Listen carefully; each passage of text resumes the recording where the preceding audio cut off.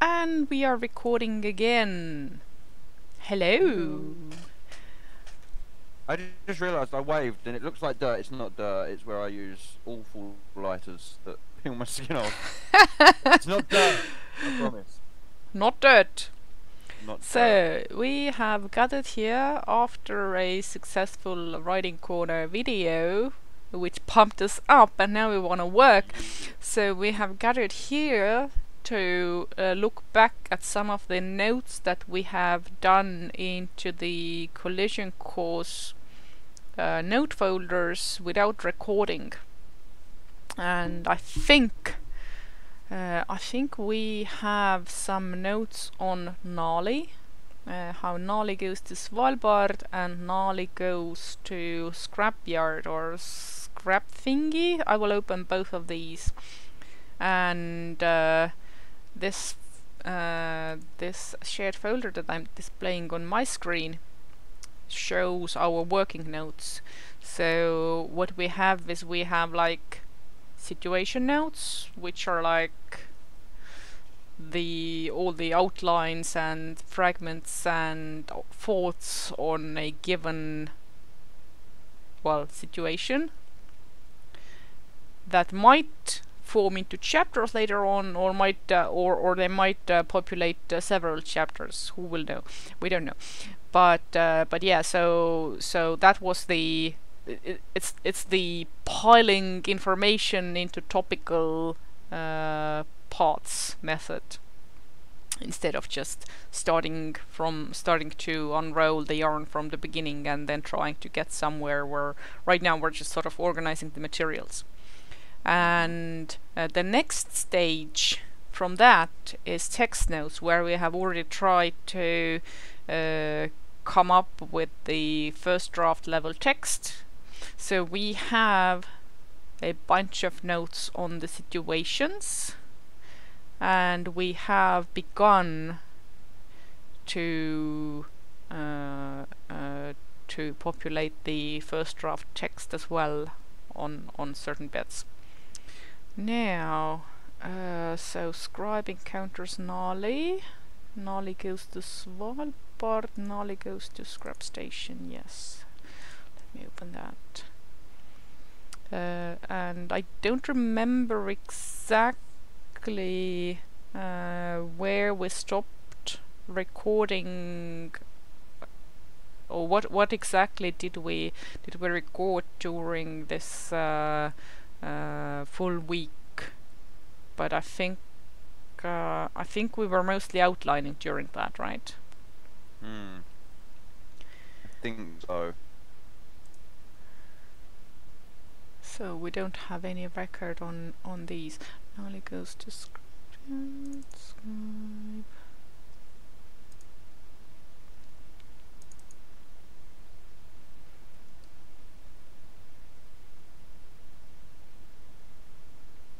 And I will leave these text bits on the screen just as a sort of extra material, but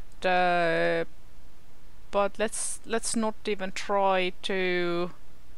Oh, my feet has frozen. Let's not try to read them, but just sort of retell what we have gathered up so far, or what we have figured out so far. Where would you like to start? Well, tell me and tell our curious viewers at home what our adventure would look like in the start. So, like, what kicks off this adventure, and what gets the balls rolling, and what's inside each ball.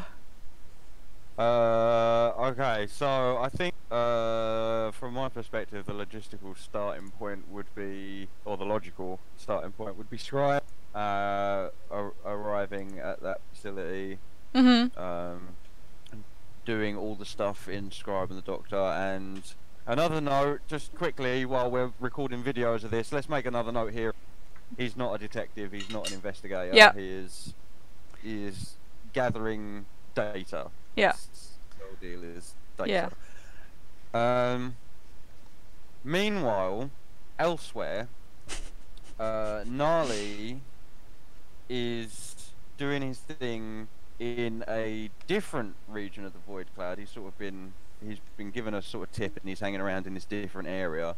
And he sees a ship go into the cloud. He tries to warn him off, and then they ignore him, and stuff happens. Yeah. Okay. So do you want to break in here? Help. So interjecting notes for viewers/readers. So if Scribe is the sort of data retrieval agent, then Gnarly is basically scrap retrieval agent, and both of these two people have received either a task or a tip to watch out for something. So the Scribe has received a task to retrieve certain information from somewhere, and the scrap collector has received a hot tip to to watch out for certain stuff somewhere that can bring great profit. And location-wise, the place where the Scribe goes, the place where the data jockey goes, is a concealed, guarded facility that he is inexplicably gaining access because there has been some sort of malfunction. And the Void Cloud is a space-time wedgie in the region of our mapped space. So somewhere where our stories take place, and it is a sort of it's some sort of anomaly. So it's something that people usually stay clear of. Okay, carry on. Yeah, I'm going to do that a lot. I'm going to say things that mean a lot to me and you, but probably don't mean a lot to the listener. So yeah, they've been gently nudged onto these paths that they're on, and Gnarly recovers some stuff. He recovers a machine, Synax 6, who is like an android-y type thing, but more recent thinking is like he's been deactivated, and it's going to take a while before Gnarly is able to repair him. So that's sort of like a background thread. Actually, diverting massively off this for a second, I was thinking, and this is massive spoiler territory, I was thinking that perhaps the operative that they get from the prison station has to use or reactivate Synax in some way when they're at the facility in order for them to get out of where they are. That's a good idea, because so I'm jumping into the explanation as well. So basically, the piece of our scrap operator or scrap collector acquires a piece of technology. Let's just call it that. A piece of technology that contains data. It might be an android, it might be an orb, it might be a spider, but he gets a piece of technology that contains data. Some of this data he will be able to access, and then some of this data could be locked from him and the others, and the locked data could indeed link to later events when somebody will get like more out of it. Okay, carry on. That was just a massive jump ahead though, so yeah. I just wanted to get that out there. So Gnarly covers technology, gleans some of the data. He doesn't glean all of it at first. There's only like little bits and pieces, I think. It confuses him, so he goes to seek someone out at his scrap station who can help him sort of work this stuff out. And there he runs into the field scribe. That's not right, is it? Like scribe that is separate from Svalbard, but like front end sort of. I would call them like wandering scribes. That's the one. Wandering Scribe. And a sort of world-building side note is that when thinking of the scribes' organizations and the scribe orders, I am pulling examples or taking a little bit looking at the template of medieval monastic orders. So you will have a home base where you have your specialists slash monks slash data hoarders, data analysts. You have your fieldwork scribes who come and go, who are sent out on missions to retrieve stuff.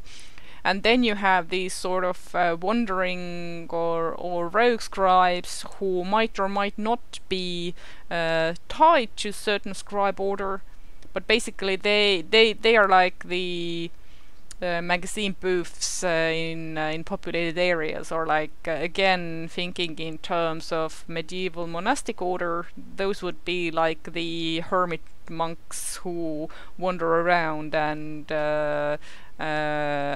bless livestock and sell prayer beads and stuff.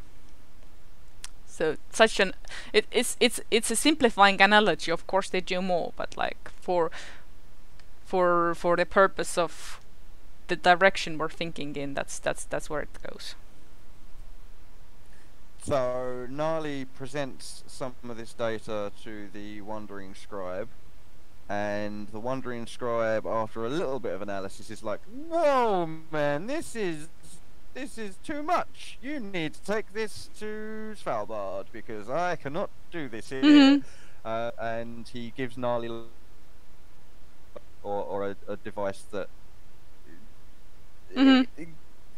you know what I'm talking about. Yeah. So basically, our scrap dealer is given access to the scribe orders home base or the mothership, and the one of the things that we still have to figure out in this sequence of events is how to present or how to make the whole data retrieval meaningful for all parties involved, because at the moment we're still not sure what exactly motivates the scrap collector to even have this data studied further. So there has to be something that's important to him in there. So again, that's like note to self. We have to figure out why is it important to him to study it further.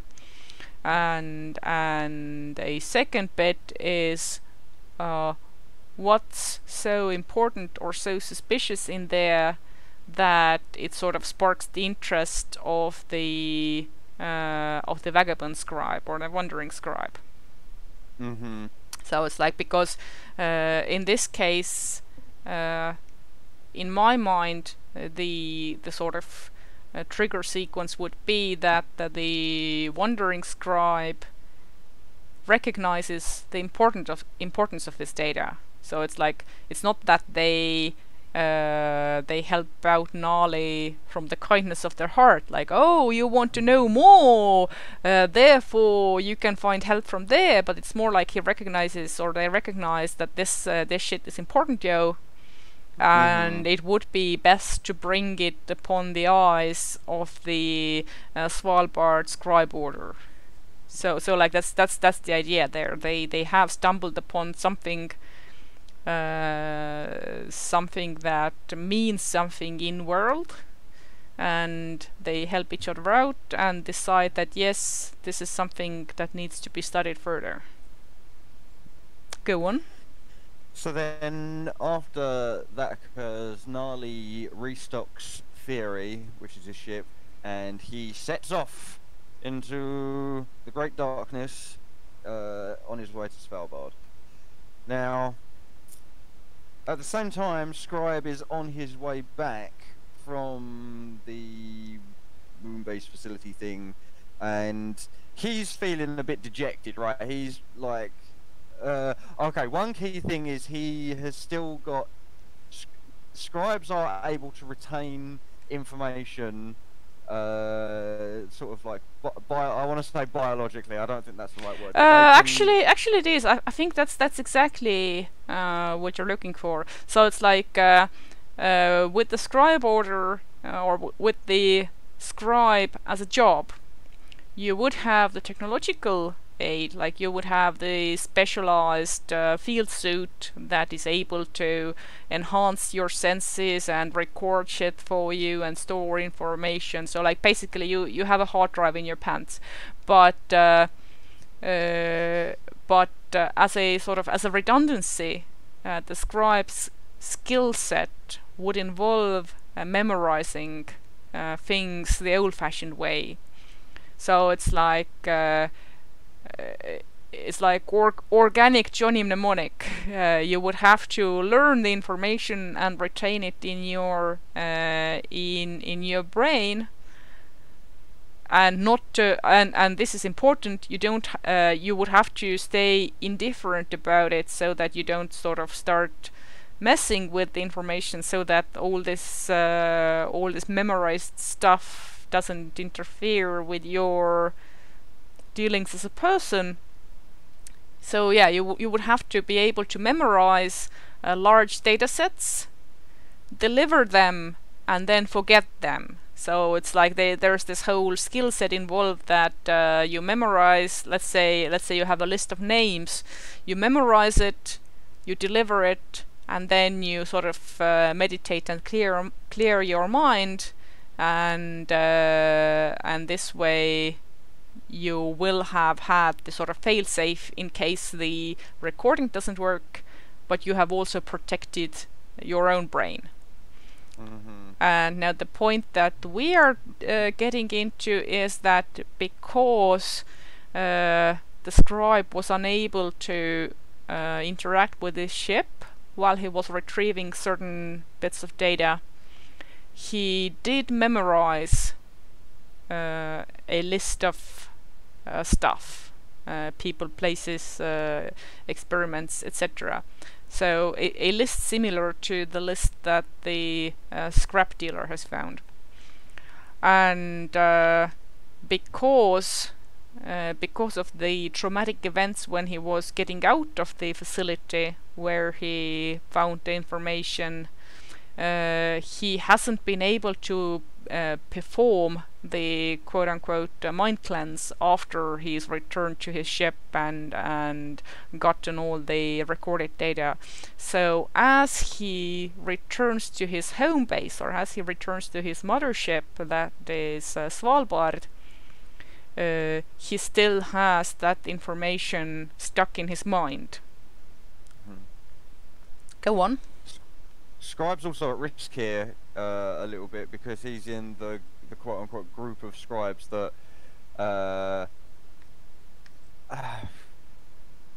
they can go a bit loopy because of not cleansing their minds properly, or holding on to too much information, or getting too involved in the information. Yeah, so this is something that we figured that would be like a liability for the scribe. I don't think it's a matter of holding too much information, but I think it is a matter of interest. So it's like if you're not supposed to get interested or get involved in the stuff that you have memorized, because then it's going to interfere with your senses and your own capabilities and your own cognitive status. But our scribe, we haven't named him yet, by the way. Our scribe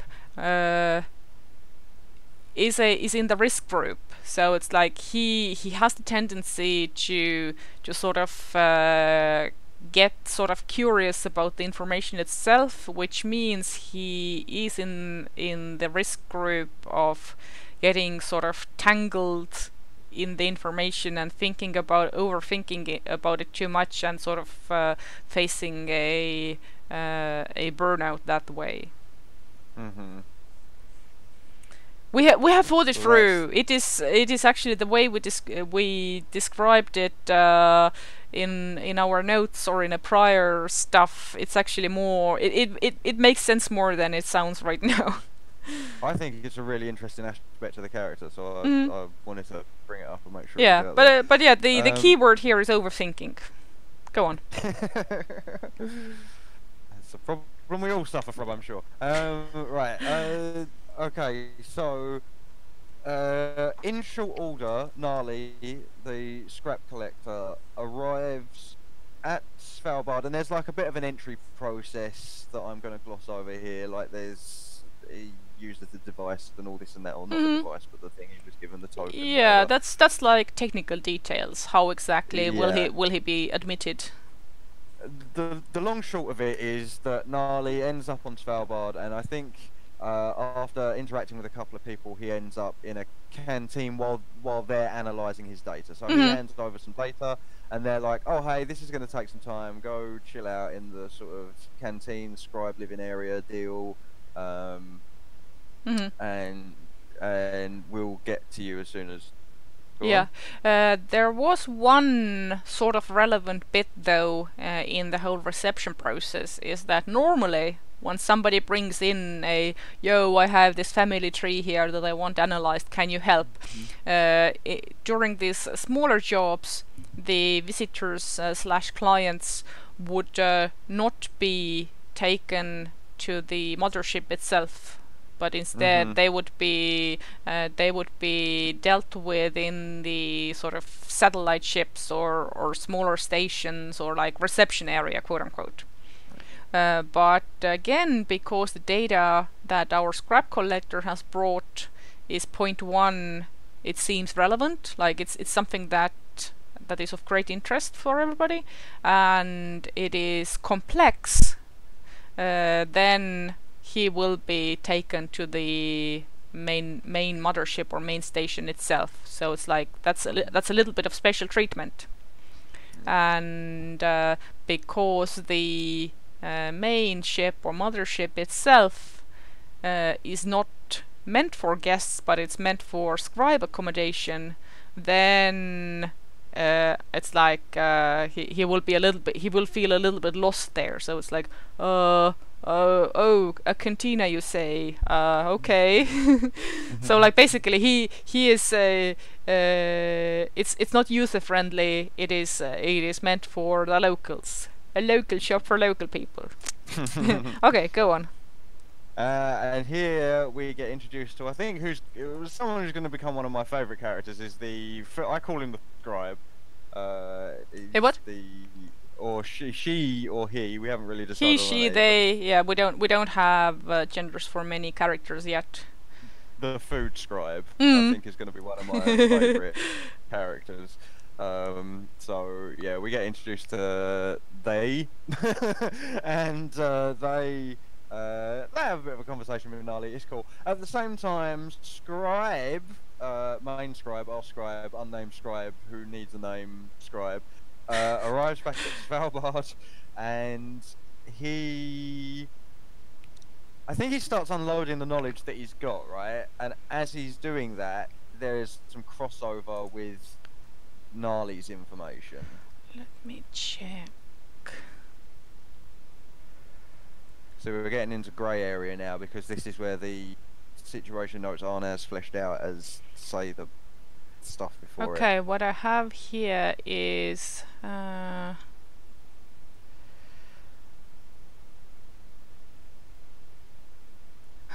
Gnarly comes in, scribe comes in. Something happens. At this point, Scribe still has Doctor's data in his mind, still has memorized data sloshing around his head. Because reasons, he somehow gets a glimpse of Gnarly's data. I think